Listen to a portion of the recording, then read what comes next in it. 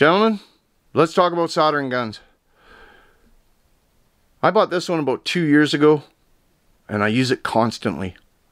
I absolutely love this thing. It's pretty safe to say this is my favorite soldering gun. If I had any complaints at all about this one, is that it's a little bit big and bulky in the hand. Tip's big. It gets heavy after a while, especially if you're doing a lot of soldering work, hand gets fatigued. I've been wanting one of these little guys forever. Really light in the hand. It's got a nice tiny tip on it. Problem is, most of these are AC, and I really love the portability of the DC soldering gun. So, that seems to be a problem. So I was perusing eBay one day, and I came across this. It's a cheapo quicko, a T12-942. And the beauty of this thing is, well, it plugs, this iron plugs into it, for one thing. But it's DC, up to 24 volts. They say, in the pictures, it says 16 to 24 volts. And I thought, wow, that's brilliant. If I could only come up with a way to plug it into one of these, oh, my dreams would come true. Well, it didn't take long to find one of these. And this just fits onto there.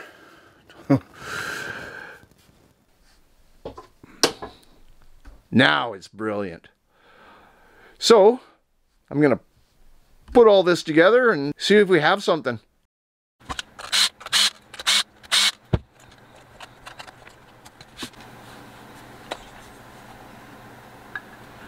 Ooh.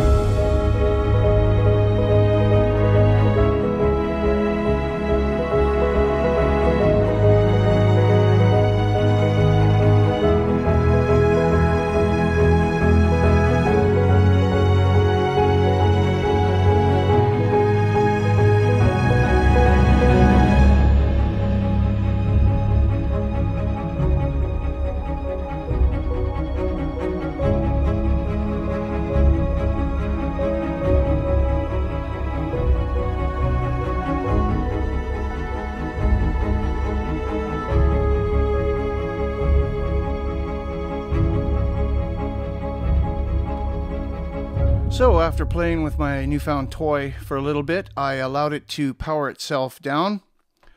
It's neat because the iron itself has a motion sensor in it. So after a few minutes of inactivity, it powers itself off. If you'll watch the amps on the watt meter here, I'm going to turn it on and boom. The most I could get it to draw was 2.5 amps. That's not bad. And it heats up very fast. And then it goes down and hovers around 0.5 amp. And at the very most, it was 45 watts. So all in all, I'm very impressed with this little thing.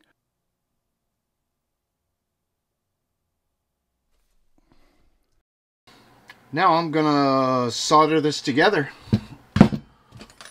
with his big brother.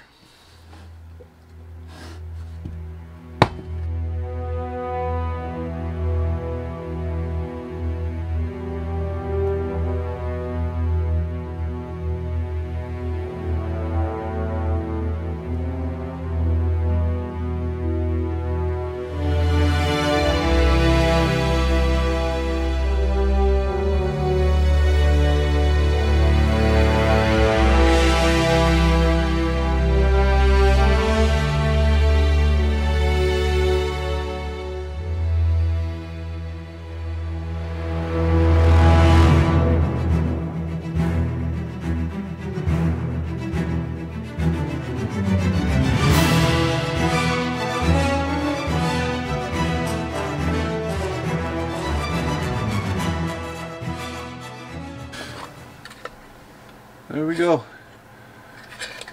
Not terribly pretty, but it's functional. Oh yeah, the error message because the iron's not plugged in. Here, let's turn it off for a second. Once it's plugged in, no more error message.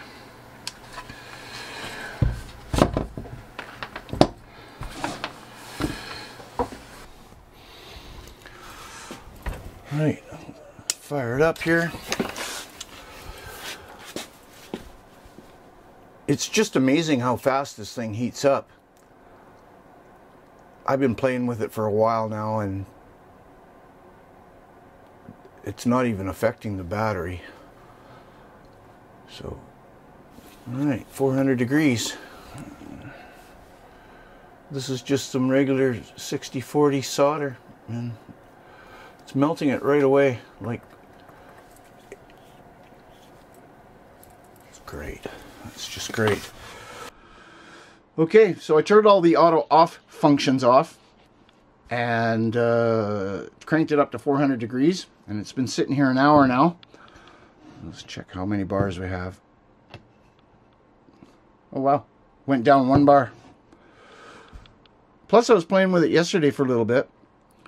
So, I mean really, even if the thing goes down in a bar an hour, it's still awesome.